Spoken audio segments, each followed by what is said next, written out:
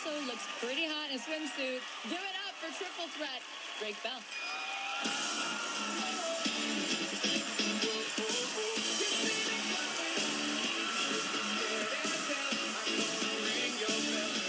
He's been getting high marks from the judges. Let's see how Drake prepared to stay on top.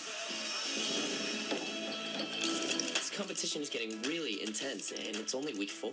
This week is somersaults. You Jennifer on 1.5 on 7.5, right? Yep. If we take it up to 10, I think the judges will be impressed. How many more feet is that? It's 1 Kareem. I think that's doable.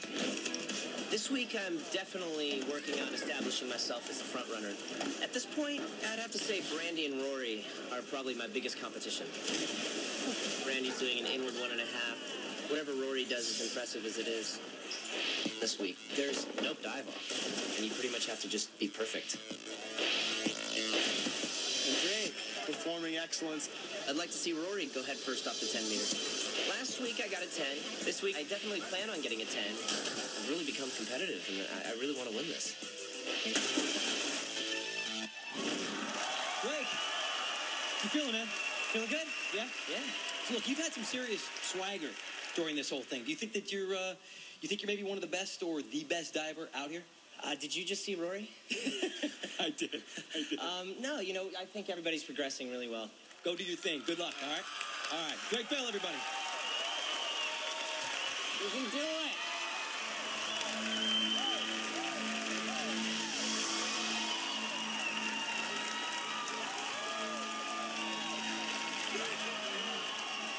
Never done this. You got it, Drake. Keep it simple. Up, little circle.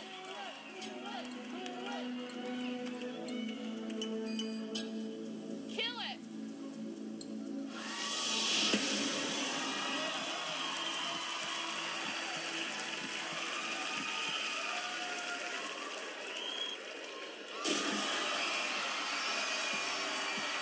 Yeah, boy.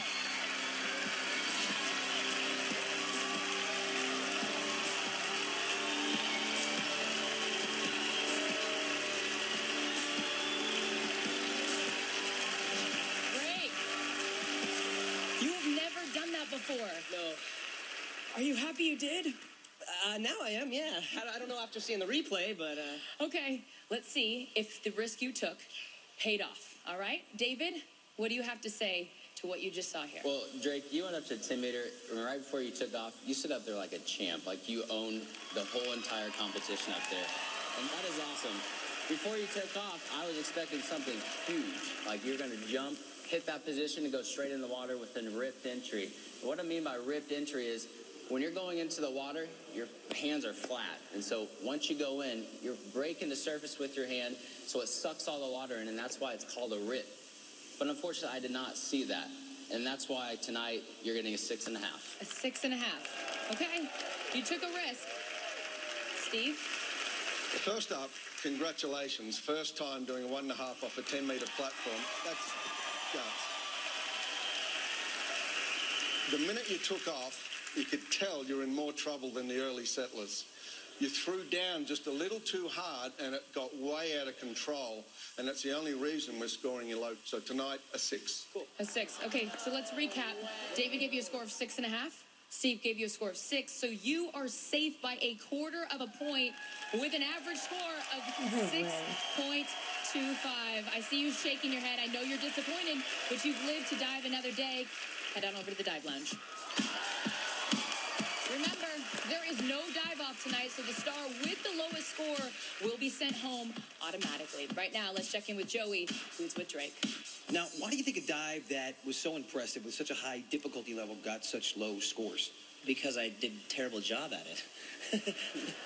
I've got the courage. I want to execute the dives properly, I mean... Look, you're safe, so next week we'll see how it ends up, all right? All right, you bet. Thank you. Carissa.